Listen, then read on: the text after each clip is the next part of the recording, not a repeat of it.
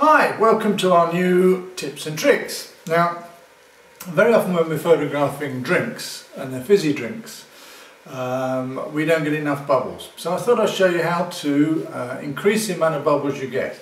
Well, what you do is take one glass. I'm going to put one glass without and one glass with, and you just scratch the bottom of the glass with a glass cutter.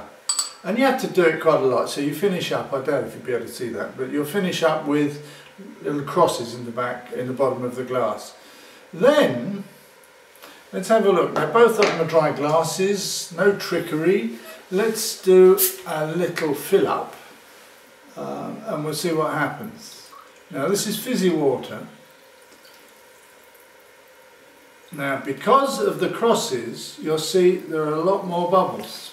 Now let's go a little zoom on that and you'll be able to see the difference. And that is purely because the bottom of the glass is scratched.